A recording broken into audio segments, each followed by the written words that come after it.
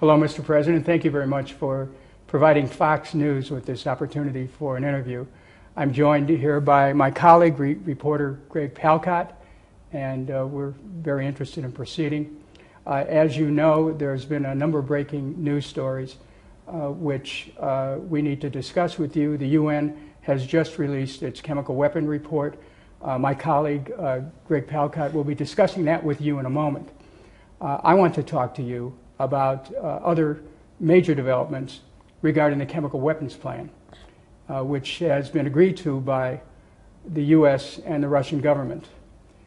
Do you agree with this plan to secure and to eventually destroy the chemical weapons? Last week we joined the international agreement of preventing the WMD, chemical WMD. And part of this agreement, the main part, is not to manufacture these armaments, not to store, and not to use, and of course not to distribute.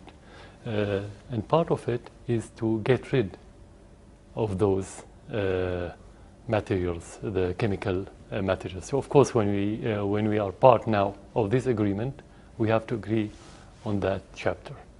You have to agree on getting rid of all these armament, to destroy. Why do you agree now? No, actually it's not now. If you go back 10 years ago, when we were a non-permanent member of the Security Council in 2003, we proposed to the United Nations, to Security Council, Syrian proposal is to get rid of the WMD from the Middle East, to have a chemical-free zone or WMD-free zone in the Middle East. And actually the United States opposed that proposal. So as conviction, we wanted to see our region free of WMD, all kind of WMD, because it's a very volatile region. It's always on the verge of anarchy and wars. So that's why we cannot say that we agreed now. Well, we know that President Obama and Secretary Kerry have said in the past that you were lying. Now, that's their words, not mine, when you said that you didn't have any chemical weapons. A few days ago in an interview with Russia, Channel 24, you admitted you had chemical weapons stockpiles. Now, I just want to make sure we're clear here before we go forward. Do you or do you not have chemical weapons? First of all, regarding what Obama and Kerry said, I dare them to say that we said no once. We never said it. You never said? No. We never said. Tell us now. We never said no. We never said yes. Can we you always say yeah? But we always say it's classified issue. We don't have to discuss it. And if we want to talk about it, we say if. And if means you may have it, you may not. So this is blatant lie. Okay, but can you tell us now? Do you have chemical weapons or don't you? Of course, when we joined the treaty last week, it means that we have, and we said that. So it's not a secret anymore. So as far as the American people, you will agree that you do have a stockpile of chemical weapons. Of course, that's why we joined the international agreement, in order to get rid of these. Now, my colleagues, my former colleagues on Capitol Hill are kind of skeptical about your agreement with this plan. They say it's just a stalling tactic. Is it? Well, a stalling tactic? What's it, to join the agreement? Yeah, that you're just stalling right now for time, that you really don't have any intention of going along with the plan. Are you stalling? When you join the agreement, you have mechanism, and you have to obey these mechanisms. And according to the history of Syria, we never made agreement with any party in this world, and we didn't fulfill what we have to do, our role in that agreement. Never. So you would say that President Obama then can trust you to follow through? I don't think that President Obama should trust me first. The Syrian people should trust me, not President Obama. That's okay. Second, when you talk about agreements and international relations, you have mechanisms. And those mechanisms should be based on objective criteria. So if you want to trust or not trust, watch this country, see if they obey those mechanisms and those rules or not. This is where you can trust him or not. So it's not personal relation. I understand. So you're under a tight time deadline. Are you going to be able to provide the list that is part of the agreement? Exactly. List of chemical weapons? You should provide a list of the arsenal that you have to the organization of the chemical weapon. And are you open? Are you ready to open chemical weapons sites to international inspection? We didn't say that we are joining partially that agreement or that organization. We joined fully. We sent the letter, we sent the documents, and we are committed to the full requirements of this agreement. Well, would you be ready to let our Fox News cameras have access to some of the chemical weapons site so that the American people will be able to see for themselves? Is that possible? In Syria, we have institutions, we have rules, we have conditions. So we have to go back to this institution to ask them for that request.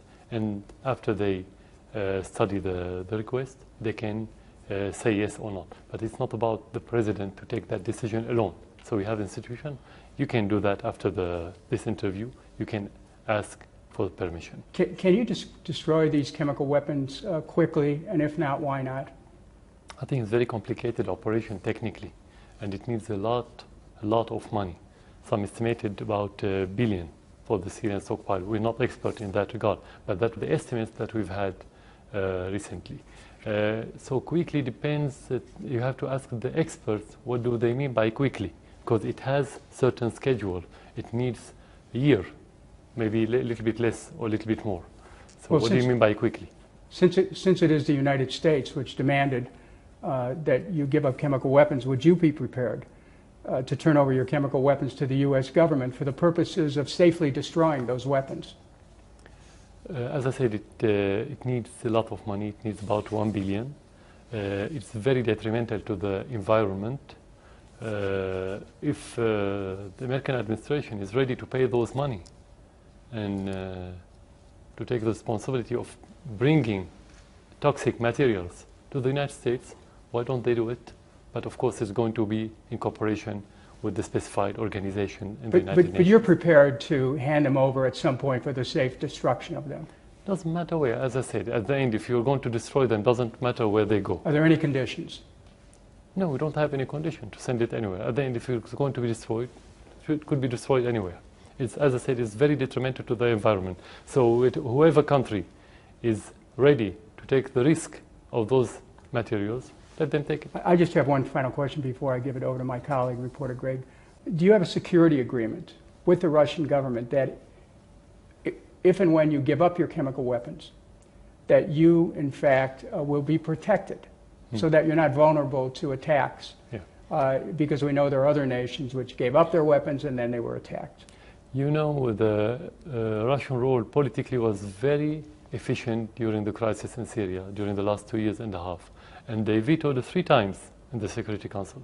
So actually, they protected Syria politically. They don't have to have a security agreement with Syria regarding this. It's not about only about the army and the war. It's about politics, first of all. So I think they are doing their job without having this agreement. So just to summarize, you do have chemical weapons. You're prepared to go along with the plan to destroy them, and that you're prepared to cooperate with the international community in that. Again, as I said, what you mentioned, all are part of the international agreement, and when we agreed to join this agreement, we want to fully cooperate with this agreement, not partially. I think this is very clear. Greg? All right, thank you, Dennis. Mr. President, this is so important. Let me just follow up on just 1 or 2 points and then move on. Again, no conditions. You will agree to this plan to destroy your chemical weapons. You had put conditions on this in the past week or so, but no conditions. The only condition that the agreement will entail and propose and provide. Okay. So now we are going to discuss the details with the international organization. So I don't have all the details to discuss it with you now. And I'm not the expert to have specialized people to discuss the details. But in general, as headlines, whenever we join agreement, as Syria, we are always committed to those agreements. Your problem was that there was a threat of force coming from the United States. There's still discussion of the so-called Chapter 7 resolution being put forward to the UN, which would include the possibility of force. Would that be a deal breaker for you if that went forward? What the deal breaker? Chapter 7 resolution in the UN, which allows bodies in the UN to use force if you are not complying. Yeah, there's misunderstanding that we agreed upon this agreement because of the American threat. Actually, if you go back before the G20, before the proposal of this initiative, the Russian initiative, the American threat wasn't about handing over the chemical arsenal. It was about attacking Syria in order not to use the arsenal again. So it's not about the threat. Syria never obeyed any threat. Actually, we responded to the Russian initiative and to our need and to our conviction. So whether they have Chapter 7 or don't have Chapter 7, this is politics between the great countries. So that's irrelevant to you? No, relevant. No. We obey because we want to obey. We have completely different incentives. And again, that time frame, which Dennis mentioned, 1 week to come up with a full accounting of your chemical weapons, November for the first inspectors to come in, mid-2014 for all your chemical weapons to be destroyed. That's an ambitious timetable, even by expert standards, but you think that is doable? Yeah, but we have to discuss these details with the organization first. So you have to discuss that first? Yeah, this first. Second, the time is not our problem, it's the problem of the organization. How much time do they need to implement these agreements? So you don't necessarily sign on to that time. The only thing that we have to do is to provide the information and to make them accessible to our sites, which is not a problem. We can do it tomorrow. We don't have any problem. You could do it tomorrow? Yeah, of course. We don't have a problem. The problem is how much fast they can be in getting rid of any chemical material, because this is a very complicated situation. It's not about will. It's about techniques. So only experts can answer your questions. Which leads me to my last question on Dennis's topic, and that's exactly what some people are saying, that this is just a ruse, just a game, because it is so difficult. Experts say it will be so difficult to get rid of these chemical weapons, especially in a war situation like this. This is indeed buying you a lot of time. Even if you don't have war, it is difficult. Even if you have all the requirements afforded by every party, it takes time to get rid of. So you're saying this could take years? As I said, we don't have experience in that regard, but some say it takes 1 year. I didn't say years. As I heard, it takes about 1 year, maybe a little bit less, a little bit more. Thank you, Mr. But President. at the end, we have to see the expert, and they will tell us. Okay. Let's go on to the latest breaking news. There's a lot of breaking news in this region right now, and that's the just released UN report on the chemical weapon attack last month in the outskirts of Damascus right now. According to this report, and this is the report you said you were waiting for. You said you didn't want to hear the U.S., you didn't want to hear UK, you didn't want to hear France, you want the UN to speak. And they have spoken, and they have said, and I quote, "There is clear and convincing evidence that the nerve gas sarin has been used." And they base this on environmental, chemical, medical samples. They say that killing happened on a relatively large scale, that killing included children. Do you agree with this assessment? They have the samples, and they are supposed to be objective. We didn't have any formal report. But the question, if I agree about the use of sarin gas. Now, do you agree with the assessment that a chemical weapon attack occurred on the outskirts of Damascus on August 21st? That's the information that we have, but the information is different from evidence. It's different? Yeah, it's different. So you disagree with the UN report? No, I don't disagree. You have to wait till you have evidence. You can agree and disagree when you have the evidence. You should They have the evidence. They've interviewed 40, 50 people on the ground. Yeah, we have to discuss the evidence with them. We have to discuss it with them because they are going back. They haven't finished their mission yet. They are going back, and we have to discuss it with them. We have to see the details. But we cannot disagree without having the opposite evidence. So nobody said that it's not used, because in March, we invited the delegation to Syria because the sarin gas was used in March. We had the evidence that it was used in March. And we'll get into that in a second. I wanted to ask you about when I talk as official, I can talk about the evidence that I have. Okay, but they put out a 38-page report. I mean, it's been posted since yesterday. I don't know whether you've had a chance to look at it. We have to look at it. We have to discuss it before saying whether they are correct or not. Yeah, okay. It's only yesterday evening. Let's go hypothetical then. UN Secretary General Ban Ki-moon has said that this is, in fact, a war crime, that it is despicable, that it is a grave violation of international law. If that event happened, as they are saying it did happen, would it be despicable? Would it be a violation of international law? That's self-evident, of course. Self-evident. Of course, that's self-evident. It is despicable. It's a crime. Because I'm sure you have seen the videos that we have seen of the child but no one, gagging on the ground, of the people no one has on verified the floor. the credibility of the videos and the pictures. Exactly. No one verified. The only verified things are the samples that the delegation go and took. Samples of blood and other things from the soil and so on. Which is what they say they have. But you cannot build a report on videos if it's not verified. But they are basing it on the blood samples. Especially as we live in a world of forgery for the last 2 years and a half regarding Syria. You have a lot of forgery on the internet. Now there's a last key element to this UN report. And while the UN inspectors did not lay blame, that is, they did not place culpability for the attack, there are many experts interpreting this report, some that I've spoken to in the last 12 hours, that frankly say this attack looks firmly like an attack coming from your government, from the Syrian government. They point to a few things. They say it was a large amount of gas, sarin gas, maybe as much as a ton. The rebels could not have had that. They say the type of rocket, an M14 artillery, a 330 millimeter, never used by the rebels before, that they needed large vehicles to send these rockets up. The rebels don't have that. And maybe most importantly, they point to the trajectory of the rockets. They say that they were able to trace the rockets back from the impact point to where they came from. And in 2 different occasions, this is according to the UN, they say that the start point was Quezon Mountain, the headquarters of the Republican Guard. What do you say to that? Everything you mentioned is part of the report. Excuse me, sir? Everything you mentioned, all these points, are part of the report? These points are all part of the report.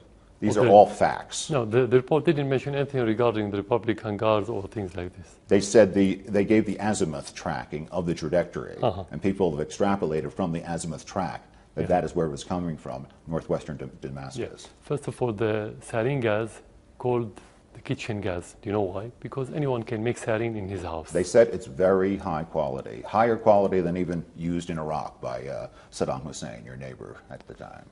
First of all, any rebel can make sarin. Second, we know that all those rebels are supported by governments. So any government that would have such chemical material can hand it over to those. The experts say that they've tracked nothing like this. It's a ton of sarin gas. It is launchers, it is rockets, it's a whole fleet, which happen to be, from time to time, those kinds of armaments, those kind of munitions happen to be in your bases. No. This is realistically cannot be possible. You cannot use the sarin beside your troops. This is first. Second, you don't use WMD while you're advancing. You're not being defeated, you're not retreating. The whole situation was in favor of the army. This is second. Third, we didn't use it when we had bigger problems last year. Third, when they talk about any troop or any unit in the Syrian army that's used these kind of weapons, this is false for one reason, because chemical weapons can only be used by specialized units. It cannot be used by any other units like infantry or similar traditional units. So all what you've mentioned is not realistic and not true. Definitely, so far as government, we have evidence that the terrorist groups have used sarin gas, and those evidence handed over to the Russians. This is first. Second, the Russian satellites, since the beginning of these allegations at the 21st of August, they said that they have information through their satellites that the rocket launched from another area. So why to ignore this point of view? So the whole story doesn't even hold together. It's not realistic. So no, we didn't. In one word, we didn't use any chemical weapons in the Ghouta, because if you want to use it, you would harm your troops. You would have harmed the tens of thousands of civilians living in Syria, in Damascus. Just to conclude this portion, Mr. President, will you allow more investigation? Will you allow UN investigators to come in, maybe to further investigate this attack? As you say, other attacks, there's something like 14 different attacks where accusations are being made on both sides, and even a UN team to decide on the culpability, the blame for this attack. You will allow those UN teams to come in? We invited them to come to Syria first in March, and we've been asking them to come back to Syria to continue their investigations because we have more places to be investigated.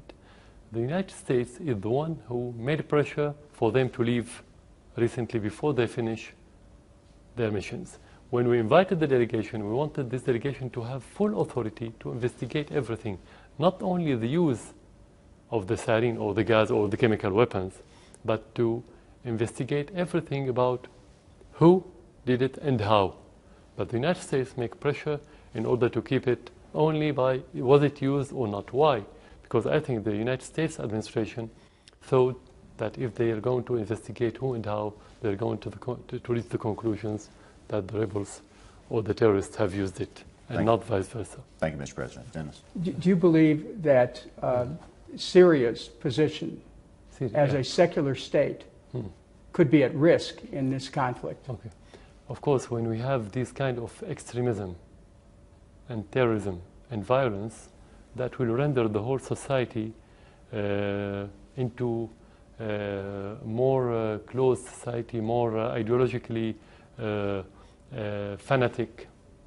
And that's what they are doing. That's what the extremists are doing. But what does it mean to have a secular state? I mean, there are questions about whether or not, your position is authoritarian, whether you believe in democratic values.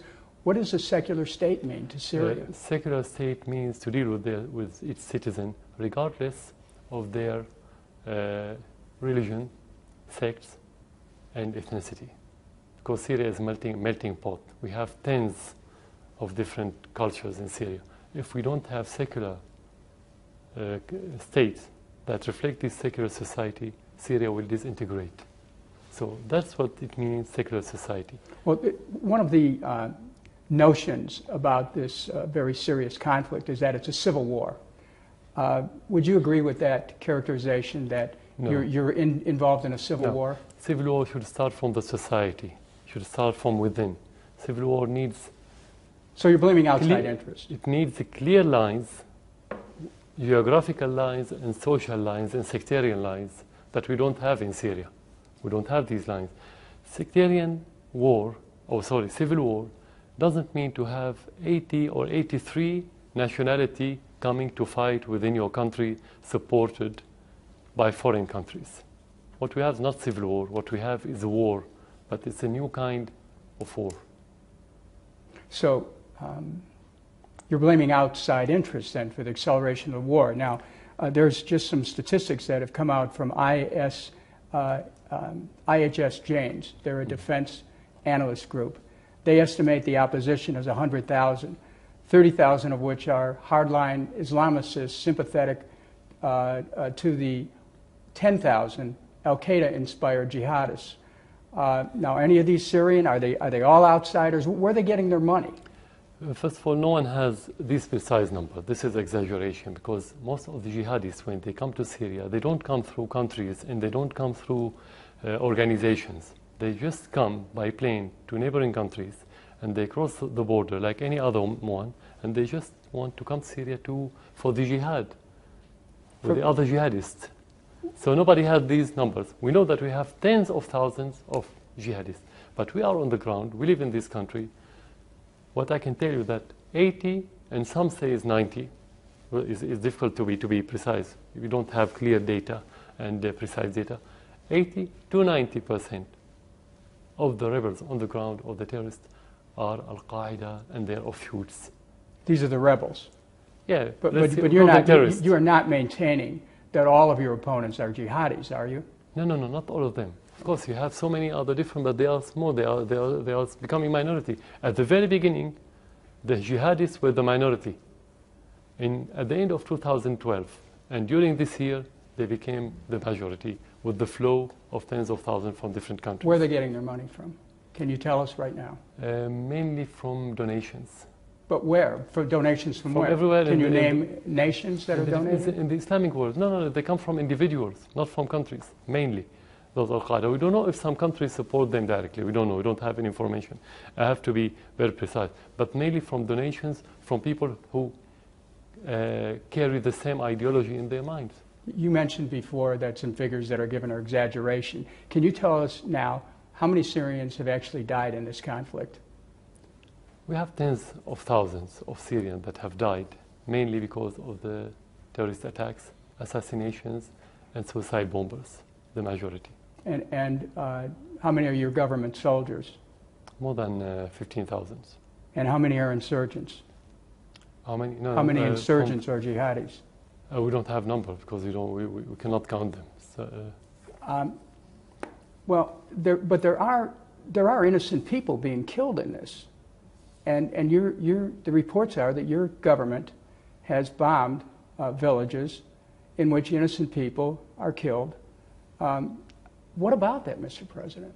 What about the innocent people who are killed by the Syrian forces? The majority of the innocent people have been killed by the terrorists, not by the government. You cannot, not a government, a wise government in the world that would kill its own people. How can you withstand if you kill your own people for 2.5 years, while the West is against you, the regional countries, many of them are against you, and your people are against you while you're killing them? Is it possible? Is it realistic? So you're saying you're not killing your own people, but your forces have launched attacks on villages where your own people have been killed. No, actually what you're talking about is when the terrorists infiltrating residential area in villages and sometimes in the suburbs of the cities and within large cities, and the army has to go there to get rid of those terrorists. The army should defend the civilians, not the opposite. You cannot leave them free, killing the people and assassinating the people and beheading the people and eating their heart, while when you go to defend them, you say that you are killing your own people. You don't. But in every war, you have casualties. This is war. You don't have a clean war. You don't have soft war. You don't have good war. That's the international community reports that Syrian rebel forces opposed to you are equally, if not more, worried now about jihadi fighters than they were previously about your government. Now, in this new development, is there an opening for you to achieve a rapprochement with your Syrian opponents? Yeah, here we have to differentiate between what you call opposition and the terrorists. Opposition is a political meaning, it's a political term. When you oppose somebody, like in your country, in any other country in the world, you have your own program, you have your own vision, you have your own grassroots, and you propose whatever you want regarding the political system or anything else, and you can change that system if you oppose the other party. Opposition doesn't mean to carry weapons and kill people, kill innocent, and to destroy schools, to destroy infrastructure, and to behead. What's the relation between opposition and beheading? Well, let me then, as a follow-up, ask you about diplomacy.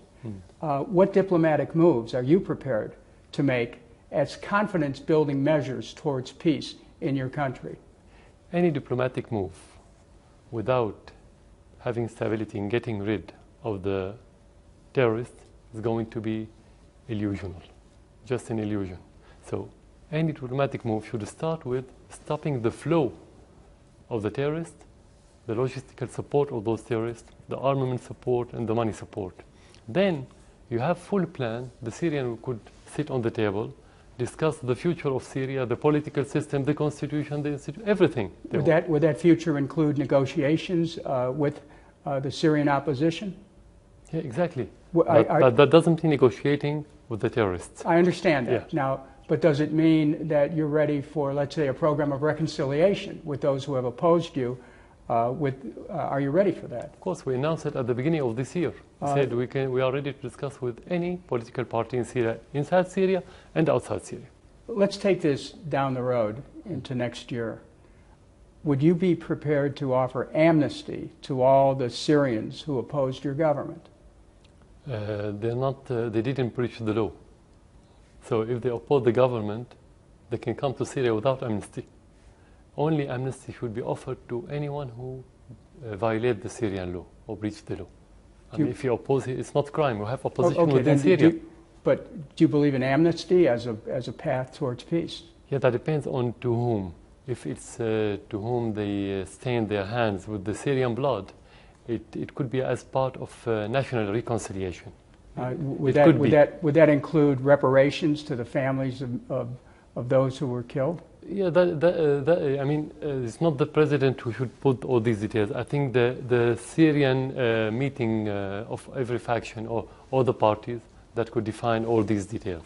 What would you say, Mr. President, to the millions of Syrians who are now refugees as you move towards a peace process? What will you do to say, please come home? Of course, we want them to come back to their villages, to their cities, to their houses, to their homes. We want them to. But we have to help them with getting rid of the terrorists, because the majority of those refugees left because of the terrorists, not because of the government. Actually, we have refugees within Syria that's being helped by the government. Well, let me ask you this. Have you spoken to President Obama? Never. Have you ever spoken to him? Never. Are you interested in speaking to our president? That depends on the content. It's not a chat. If you wanted to send him a message right now, what would you say to him? Listen to your people. Follow the common sense of your people. That's enough. And Pope Francis instructed the international community to lay aside the futile pursuit of a military solution. Do you believe the Pope's advice is valid for your government as well as other countries? Of course, we invited every militant in Syria to give up its armament, and we offered amnesty to whoever lay down his armament and wants to go back to his normal life, to his normality as Syrian citizen. Of course, we believe in that. Thank you. Now, before I give this back to my colleague, reporter Greg Palcott, I want to ask you a question that's been bothering me and perhaps other Americans. Not everyone who's watching this interview today knows that you're a doctor, you're an MD, and you've done this before you were president. As you know, doctors take an oath never to do harm to anyone. That's a direct quote from the Hippocratic Oath.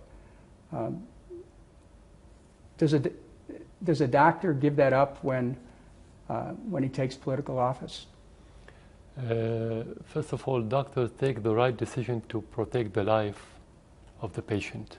So you cannot say that they don't do harm physically, because sometimes they have to extract the bad member that could kill the patient. You could extract eye, you could extract leg, and so on. But you don't say that he's a bad doctor. It's still a humanitarian job, whatever they do. The same for a politician, but in a larger scale.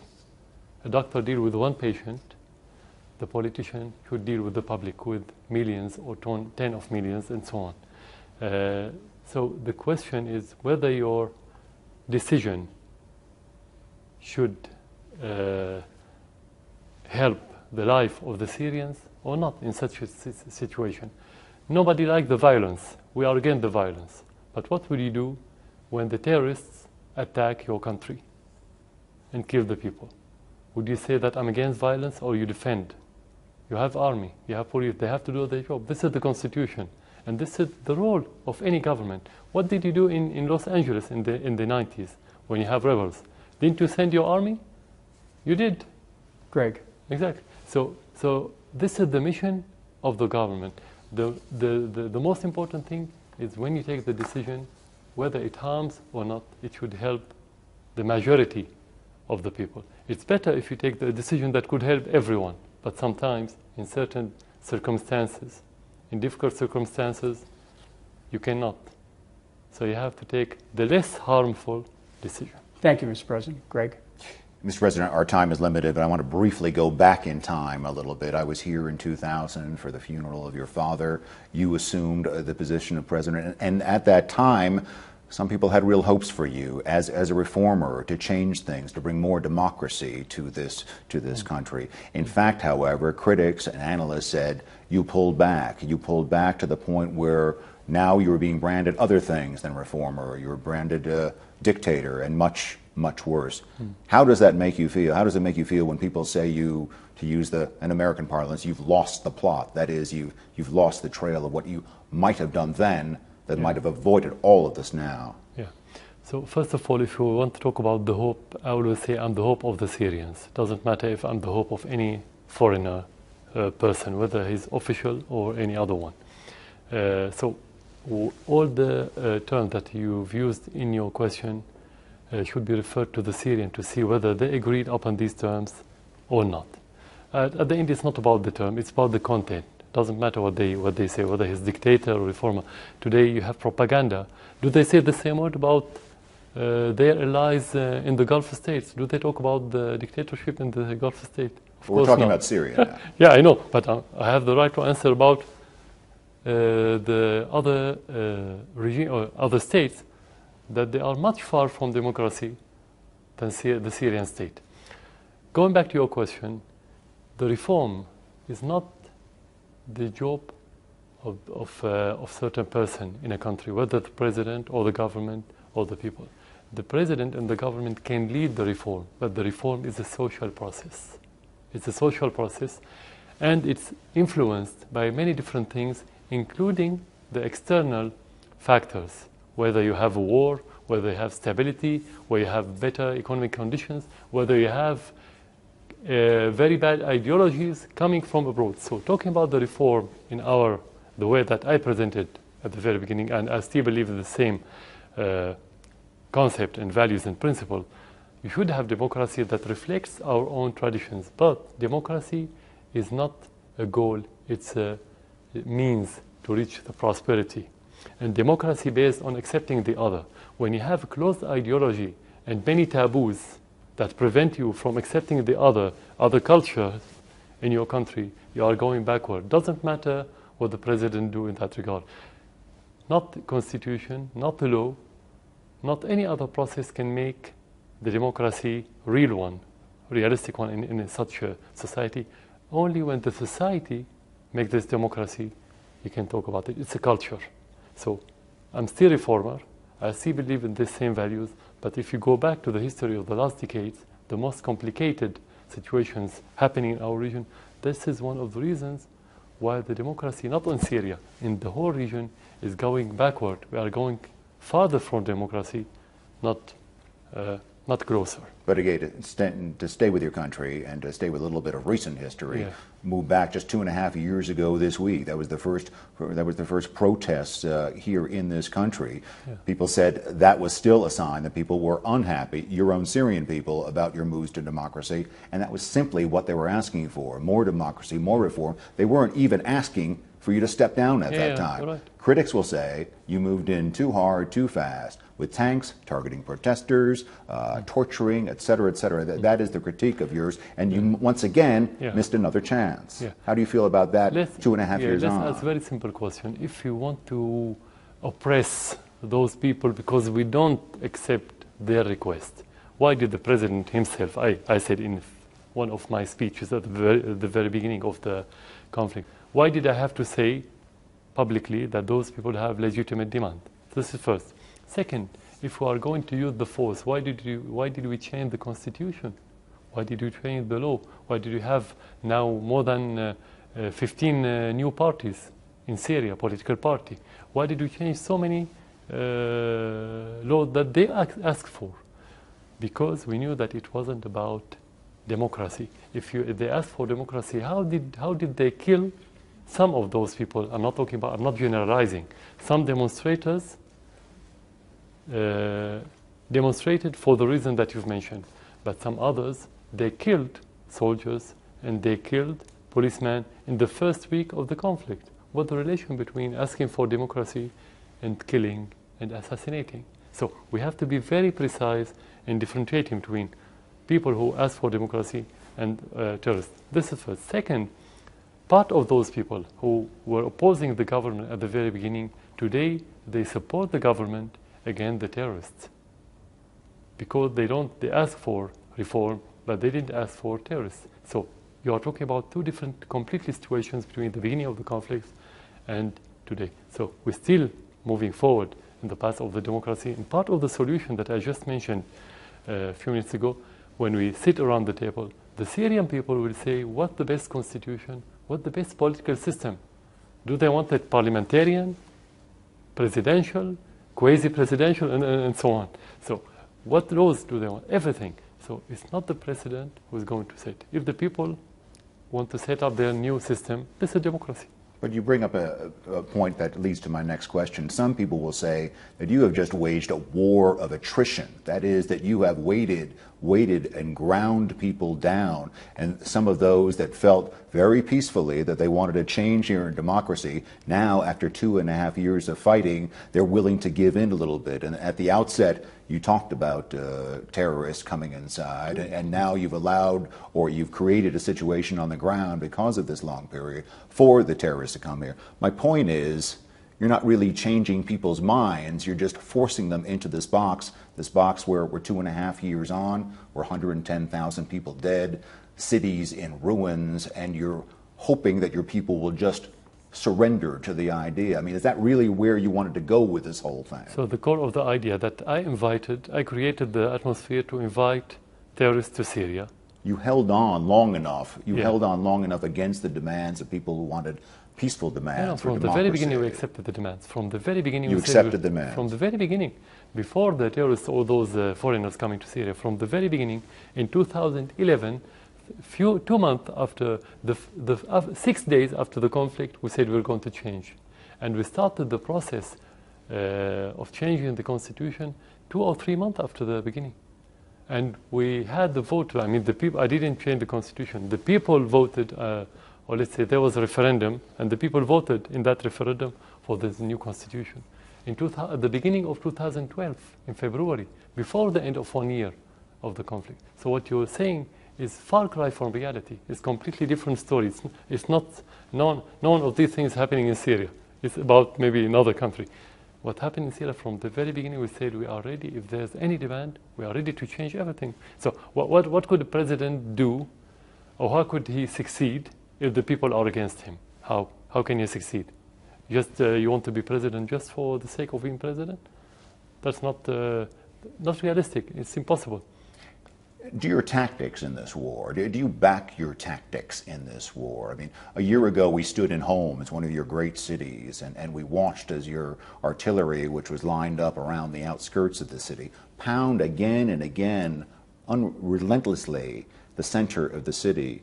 You say you're going for the enemy, you say you're going for the terrorists, but that, some will call it indiscriminate shelling, has left many, many civilians dead, and frankly has left that city and many of your other great cities, like Aleppo and others, in ruins. I mean, is this the way to go after, if you think there are some terrorists out there, the terrorist enemies of your state?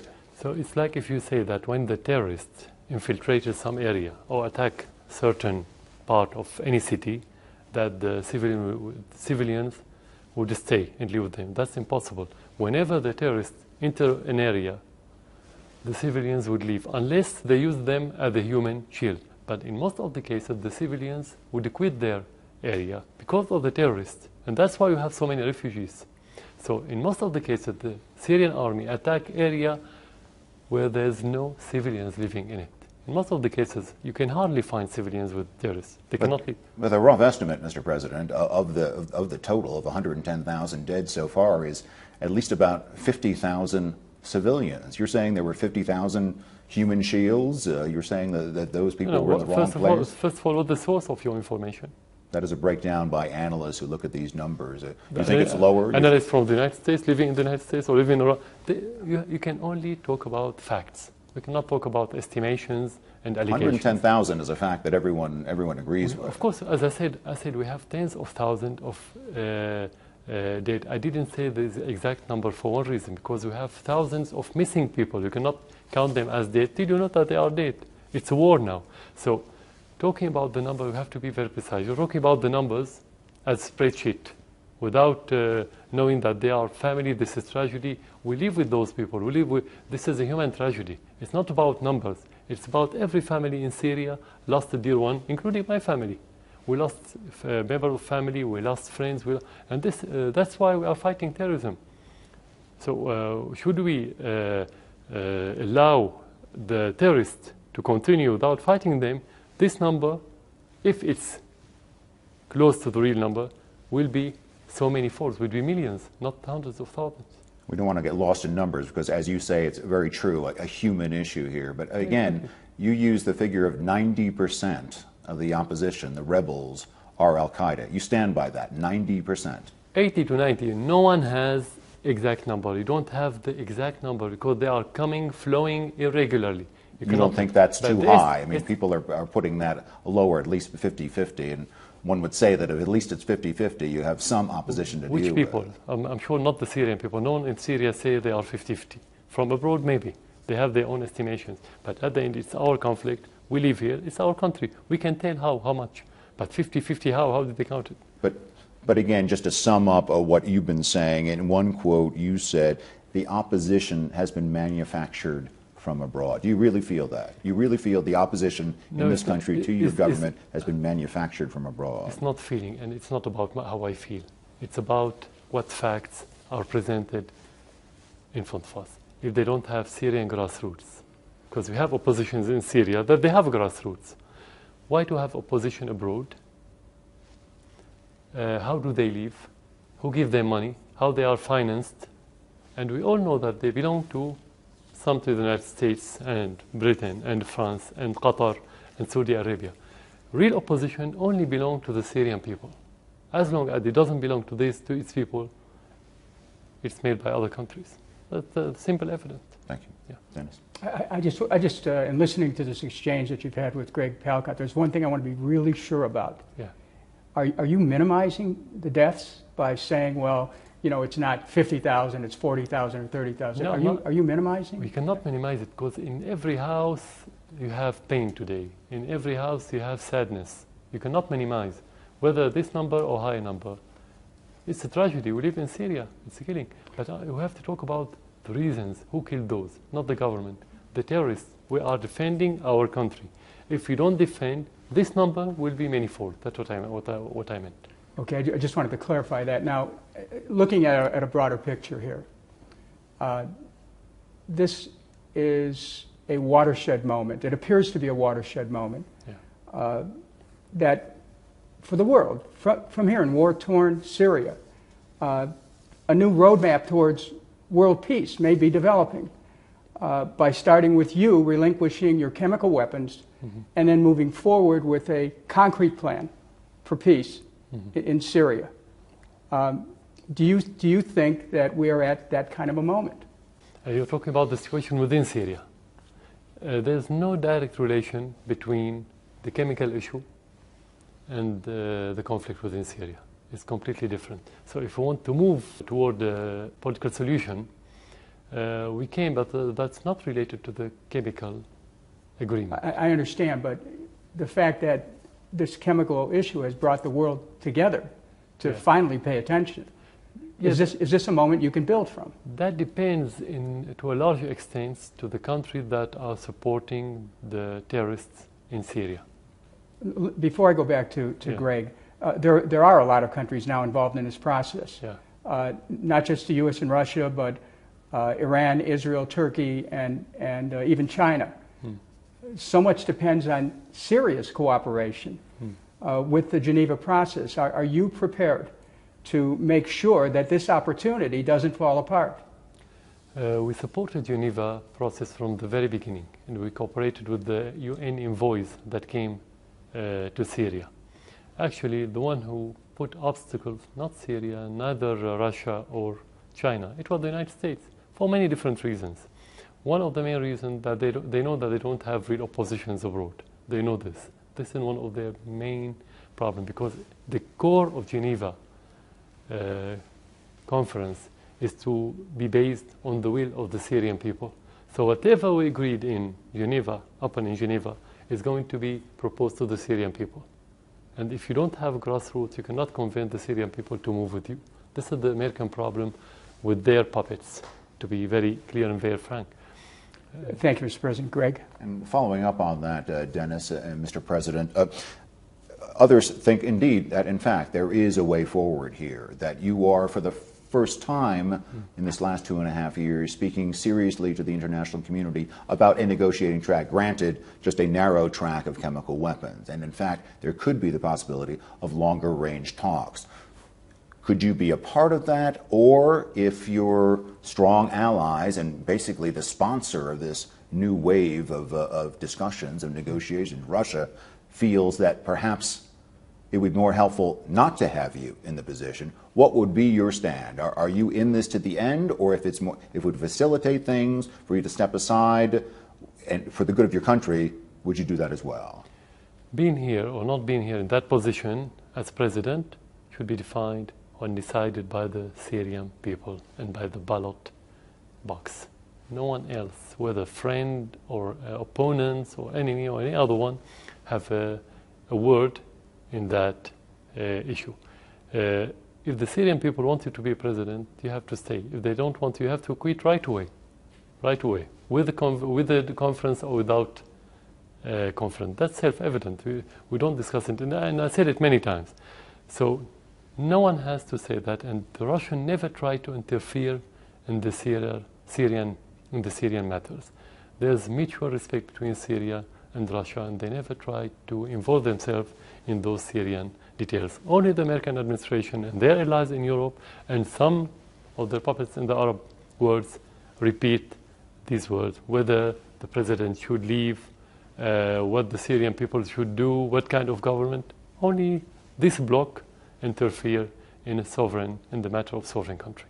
I know you said that there are elections scheduled here, at least, in 2014. Exactly. You would stand for those, and you would see if the people would decide for or against you, and those could be conducted in this current atmosphere? You have to probe the mood of the people and the will and the desire of the people at that time to see whether they want to run for presidency or not. If they don't feel that they are positive, you don't run. So it's too early now, because you have something new every day. It's too early to talk about it. Before the election, I can take my decision. Mr. President, according to the New York Times, President Obama has said the greater goal with respect to Syria is to curb chemical weapons use and proliferation of chemical weapons worldwide. Do you believe this could be a chance to reset Syria's relations with the United States? That depends on the credibility of the administration, any administration. And that depends on the U.S. administration's. But you're not saying our president doesn't have credibility. I'm asking you if this is an opportunity for you to reset relations with the United States. As I said, the relation depends on the credibility of the administration. We never looked at the United States as enemy. We never looked at the American people as enemy. We always like to have good relations with every country in the world.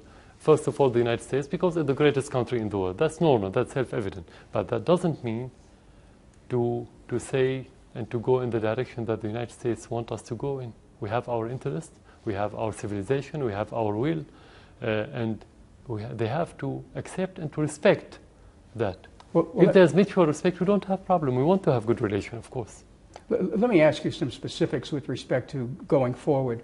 Are you going to work towards a new constitution for Syria and guarantee more freedom for the people of Syria? Will you work towards that? Our constitution today guarantees more freedom, but that depends on the content of the freedom. That's what the Syrian parties could discuss on the table. It's not the constitution of the president. It's not my vision or my own project.